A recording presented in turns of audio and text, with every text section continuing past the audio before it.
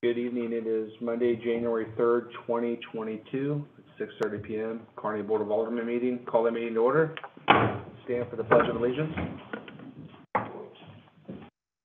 Pledge allegiance to the flag of the United States of America and to the republic for which it stands, one nation, under God, indivisible, with liberty and justice for all. You had a chance to take roll. I have, Mr. Mayor. All present. Great. Move on to the consent agenda.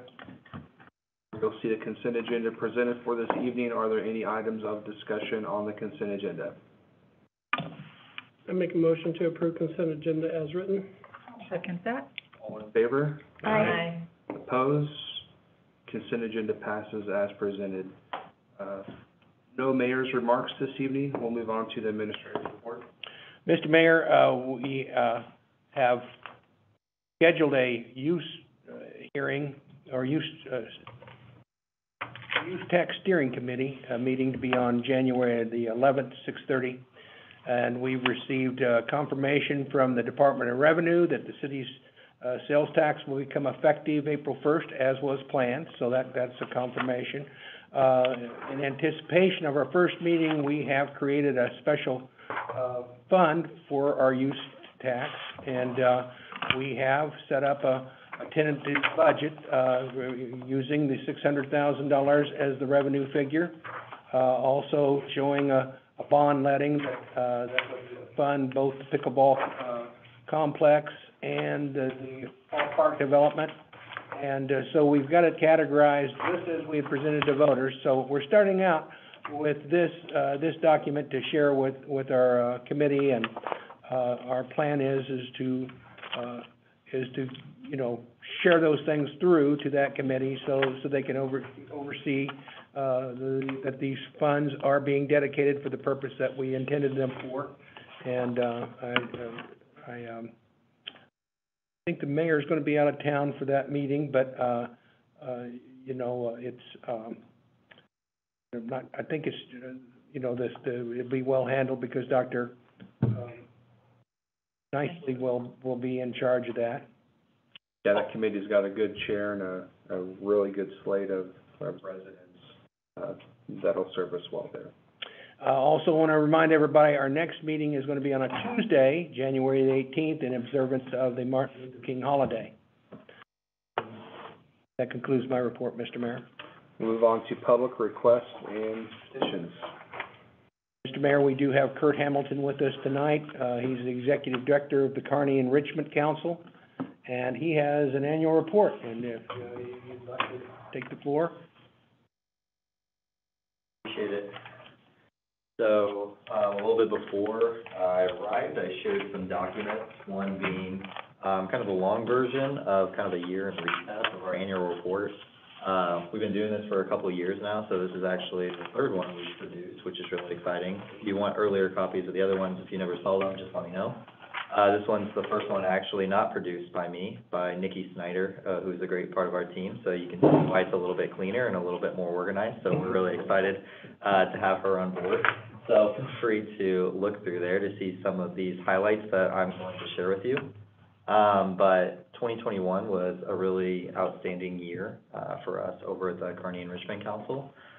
May will actually be my third full year over there as a staff, so I'm really excited about that. It seems like time's flying by already, but that's a good thing. I've enjoyed it, so I'm really excited to start my fourth year down in May. But some of the things that I wanted to highlight for you trusting in us with not only your physical support, but also your community support, with letting us do a lot of the things that we get to do, is some of these achievements. So I'm going to kind of go down these bullet points on that 2021 KEC highlights that's presented, just to show you what some of that's been doing. So our youth programming doubling in the last 2 years. 2019, when I came to Kearney and took over the program, if you remember, we had about 12 kids a part of our after-school program, about 6 on each day. Now we're happy to report that we have about 30 kids on each of these days, which is a really exciting thing. Also in 2019, we didn't have our summer camp programming anymore, something that hadn't been around for the last year, kind of in that transition of roles. And we brought that back first year, we had about 20 kids, next year 60, and this last year about 88. So a lot of growth in our camps and our youth department. Jill Clay is the spearhead of this now, along with Nikki Steiner being a part of her team, and we actually employed 4 high school kids to help us with that as well. So a different model from when we had the teachers, so a really exciting thing. But youth programming, which the city supports with our after-school program, you can see that your funds are going to good use as we continue to grow, and share that with our community efforts. Senior programming had another great year. There was the highest amount of visits that we've had ever, which is great, as well with our building being closed part of that time. So you can see a lot of the seniors getting involved with the programming that we had. So much so that we talked to Shauna at the Kearney Community Foundation about how we could partner together and kind of join forces, since we've kind of outgrown our space time after time, and how can we get these seniors at home where they can use it 5 days a week. So with the senior center being open on Tuesdays and Thursdays, we thought what better way to join forces and to do programming 5 days a week out of the Kearney Senior Center. So you will see our program staff, Angela and Shelley, over there from now on, as they kind of do their programming efforts out of the same building, working with partnership with Kathy Meinhardt and the Kearney Senior Center Board. So, great relationship has been already established there, and we're excited to see our seniors be able to have a place, call home all 5 days a week. Events, a lot of new events that we had in 2021, one being Oktoberfest, that a lot of people were really excited about and very well attended. You know, some of these events that we've done, you know, it takes a lot of people to bring them to the table, and because of good partners with other 501c3 nonprofits, we were able to make a lot of them a success. 19,000 attendees is the most we've ever had. The next highest the year before that was around 8,000 or 9,000. So you can see about an extra 10,000 people being brought to our community, a lot of that from out of town as well. So great for the tax base and the sales tax as well. So we're really excited to see that grow as well in the future. The Emergency Rent and Assistance Program, which is a partnership with Clay County, and using the stimulus packet that was passed for COVID relief funds to help people with rent and utility. $150,000 of that being spent in Kearney alone. Our agency spending about $800,000 to help residents here in the Northland. They just awarded us another $325,000 to spend. Only 3 nonprofits out of the 6 were asked to continue, so we're really honored to be a part of that. They granted us more program funds to hire another part-time staff to help Mr. Andrew Vaughn, who's our full-time staff, so he's very relieved. He's been carrying a lot of the burden by his own, so he's excited to see the intern that we had over there, Ella Fotheringham, get promoted into a part-time role until the end of the program. So we're really excited to have both of them on board. The farmers market, supporting over 40 entrepreneurs, another great thing. Your local farmers market brings about 13,000 people to it every year. This is the most it's ever been, doubling what we had last year, about 500 people come per visit. That was to the work of Barbara Haney, who is no longer part of our organization, but still, you know, a great asset to this community, and one that we've replaced with a new staff, and we're excited to see her grow into that role next year. But a farmer's market that's always excited and always bringing new things to our local Kearney. Transportation, which is something, if you remember, you helped us with $20,000 of CARES Act funding, and we were very grateful with that, being matched with Clay County Student Services to provide another $20,000 to buy our first shuttle vehicle, something that we use, I'm proud to say, 7 times a week, and something that I'm proud to say also that has already been used so much that we had to actually purchase a second vehicle. So we had an anonymous donor actually graciously donate $10,000, where we were able to purchase an extended van. It's just arrived.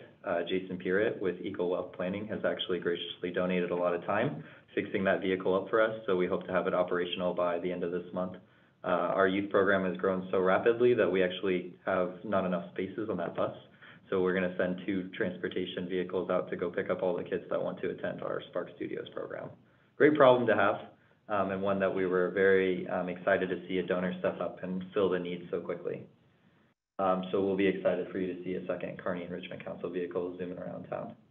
The building's still being used for private events, so over 250 events being held at the firehouse this last year. Again, with COVID, still a great year for that. We made just as much revenue as we did in the past 2 years.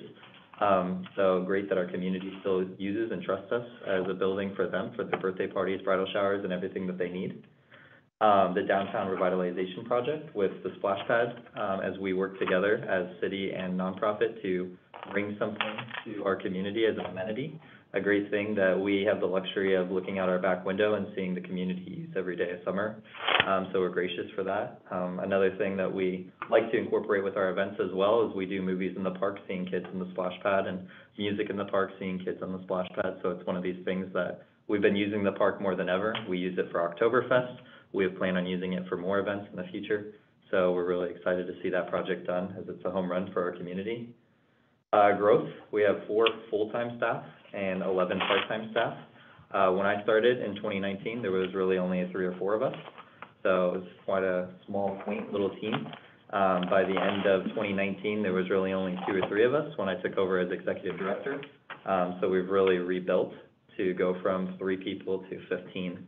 And that's something we're really proud to say, that we have the funds to support that many people, because it takes a large team and a village to be able to pull off a lot of the things that we encounter over at the Enrichment Council. So we're excited to have all those members a part of that.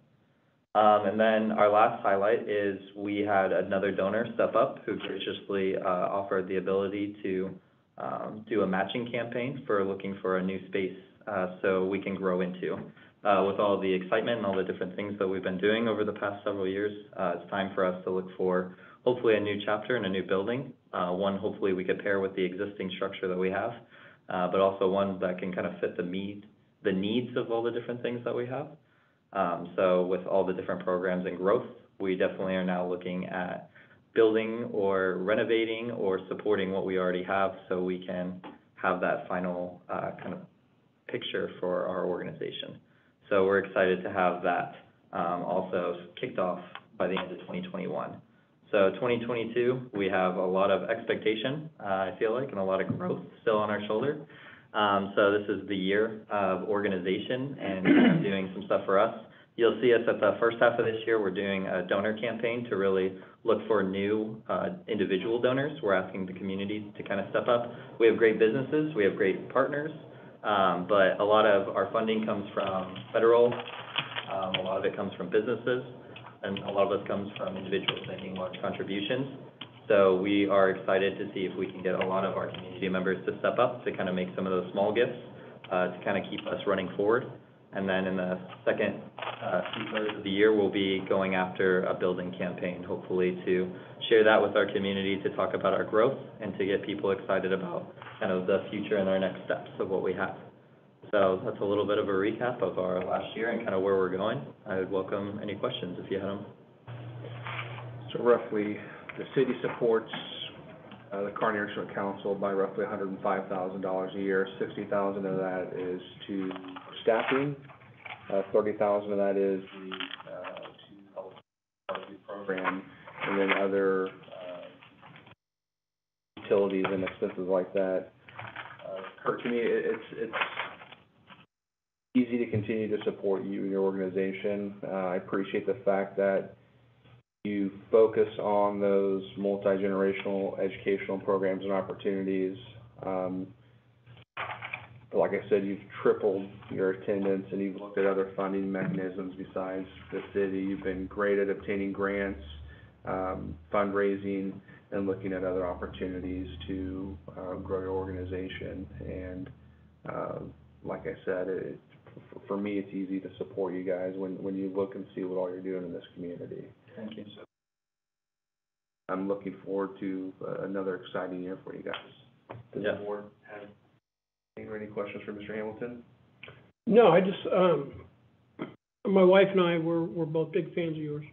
And what you've done for the Oktoberfest, things that you've helped with the parade and got things going for Christmas and things.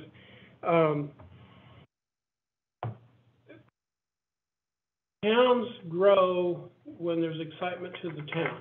And not only are you meeting the needs of the seniors and whatever, you're also keeping that heartbeat of the city going as well, and makes people want to come and be a part of that. And that's why Oktoberfest had like 20,000 people down here, and we have a parade that had, you know, all these people along the parade route and stuff.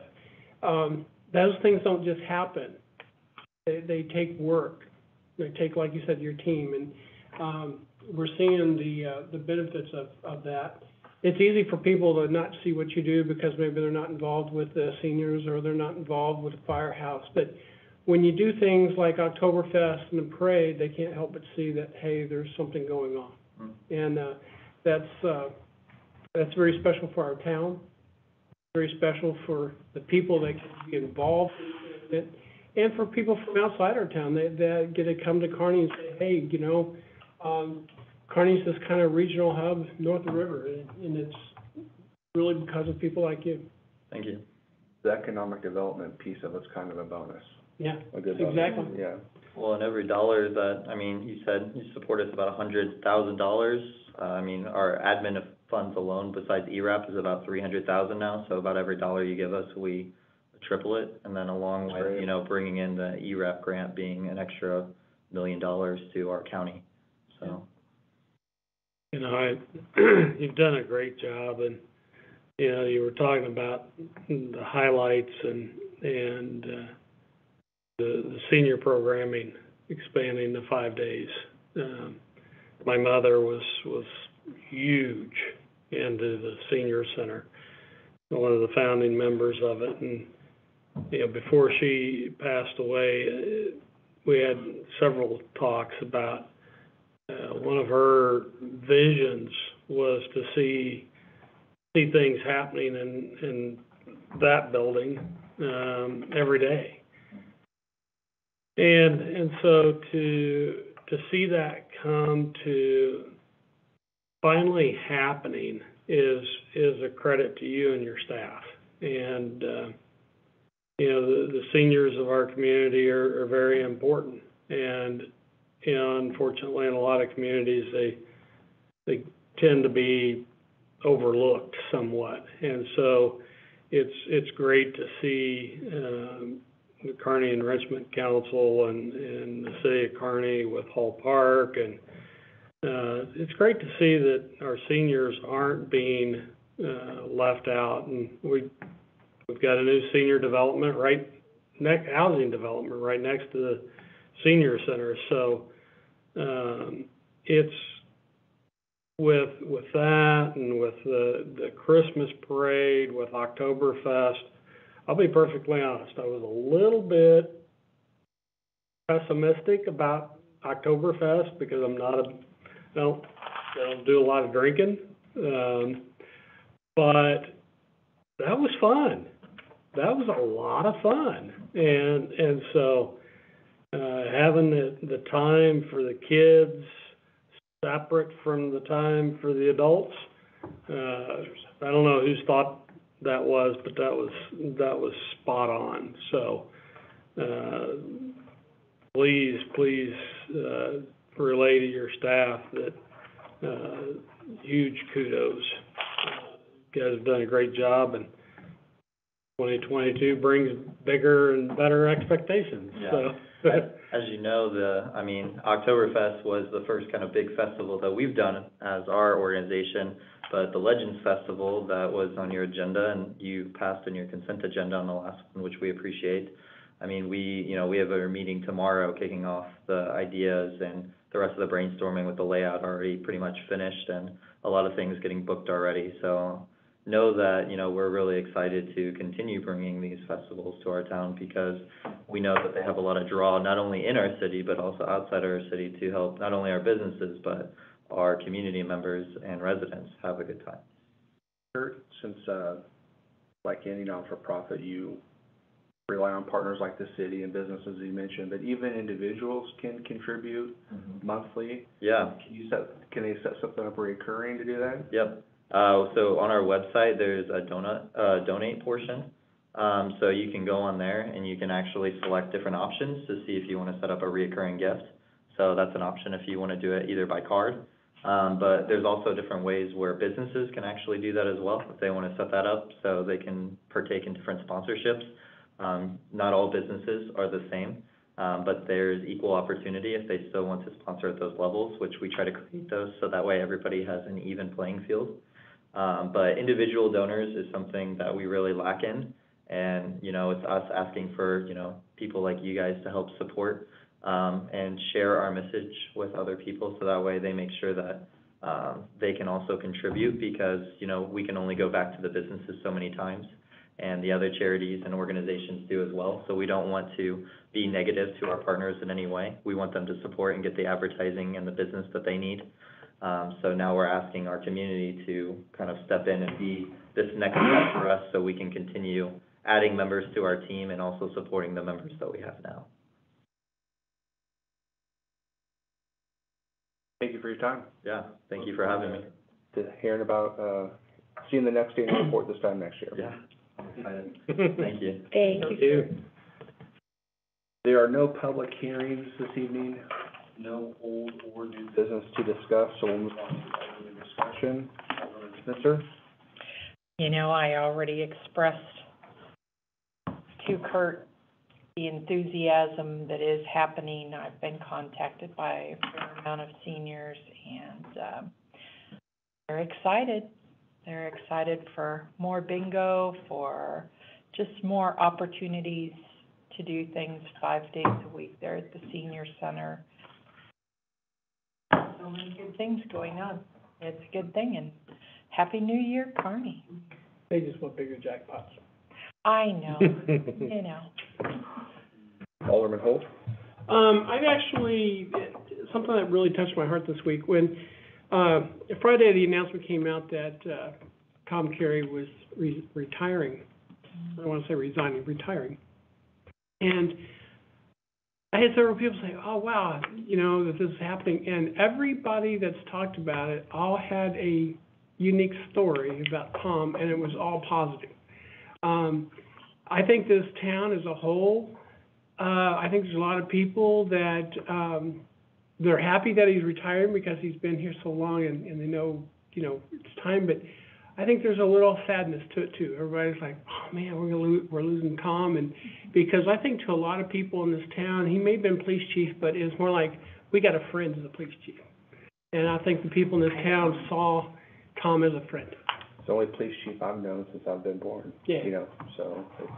So I was really, really pleased. My neighbor up the street, Clay Masters, like, man, I can't believe he's gonna, and I'm like, I've been here a long time, and it's time for, I know, but you could just tell, like, but man, we're gonna miss him, and, I think that this whole community is dealing with that, and I think that just shows how much love he's put into this community and how much this community loves him back. And I just find that very, I know when I get off the board, ain't nobody gonna say, oh man, we're gonna miss Dan Holt. But here's Tom, he steps down, and the people of this town are saying, wow, we're gonna miss Tom Carey. Yeah, I've got a lot of similar feedback, and then a lot of good feedback about the board's decision to hire his replacement. Yep, I've heard no negative on that yet. Yeah. Something I want to verify with Post, but I believe that Chief is actually the longest running chief in the state of Missouri, so that's something to Oh, is celebrate that right? too. But, like I said, I tend to verify that with Post, but, yeah, it's, can't replace that 10-year in history, that's for sure. Continuity. Yeah. Absolutely. Alderman Lehman? My fellow board members have talked about a lot of it. The only thing I'd add is kudos to our street department. We had an unusual winter event with sleet and freezing mist or whatever that was, and that's really tough to work with if you're part of the people out there plowing, and because plowing only makes it slicker. And so saw lots of good comments on Facebook, and heard lots of good comments, had lots of text about the job that they did. I have a neighbor that has moved here from Colorado, and she was surprised that us Missouri folk can handle the snow too, and so kudos to our street department, and everybody that helped with the cleaning of the streets, and round two sounds like it's coming later this week, so, so, that's all I got. Alderman Barker? I think I would just like to add on that I think one of the things that makes this community so great is that we are lucky to have people who have a real passion and enthusiasm for our community, and people like Mr. Hamilton and people like Chief Carey and Tom O'Leary, who have who've come here, and whether were born and raised here or what I call a transplant, which is what I am. I came here and put down roots, and you have those people who kind of, jump on the bandwagon with the rest of us, and they really make this community special. So I just want to give kudos to all those people who put their heart into what they're doing for our community. All right. We entertain a motion to adjourn the meeting. So moved. I second. All in favor? Aye. Opposed? We are adjourned.